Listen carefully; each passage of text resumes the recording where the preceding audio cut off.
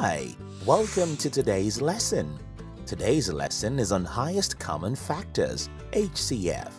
At the end of the lesson, you should be able to identify common factors of whole numbers, find the highest common factor, HCF, of whole numbers, identify the difference between lowest common multiple, LCM, and highest common factor, HCF, and solve problems on quantitative reasoning. So, let's begin. As learnt in previous classes, HCF simply stands for highest common factor. Do you recall that? Great! To fully understand all about HCF, we need to learn or recall what factors are. The factors of a number, say n, refers to all numbers that can evenly divide the number n without a remainder. For example, the factors of 10 are 1, 2, 5, and 10.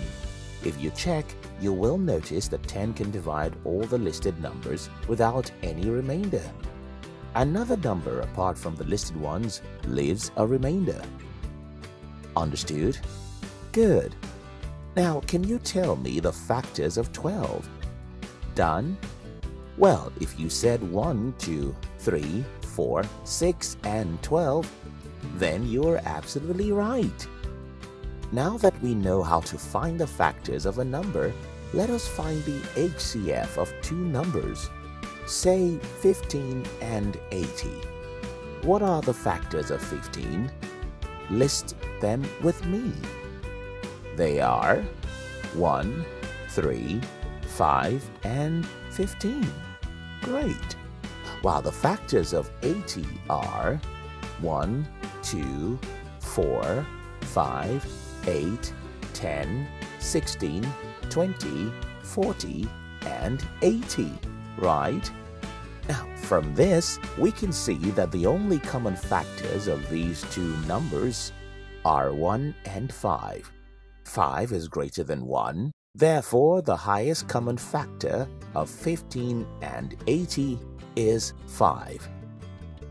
Let's try another example. What is the HCF of 12 and 36? First, we need to list out the factors of 12 and then those of 36. The factors of 12 are 1, 2, 3, 4, 6, and 12. The factors of 36 are 1, 2, 3, 4, 6, 9, 12, 18, and 36. Now, let's list out the common factors between these two numbers. We have 1, 2, 3, 4, 6, and 12. Can you identify the highest factor? You are right. The highest common factor is 12. Great job! Note that the highest common factor is different from the LCM, which you learned in the previous lesson. Please don't confuse the two. HCF stands for highest common factor, while LCM stands for lowest common multiple. With this, we have come to the end of the lesson today. Today, we learned how to find factors of a whole number, how to find the highest common factor, how to find the HCF of two numbers, and also the difference between LCM and HCF. See you in the next lesson. Bye!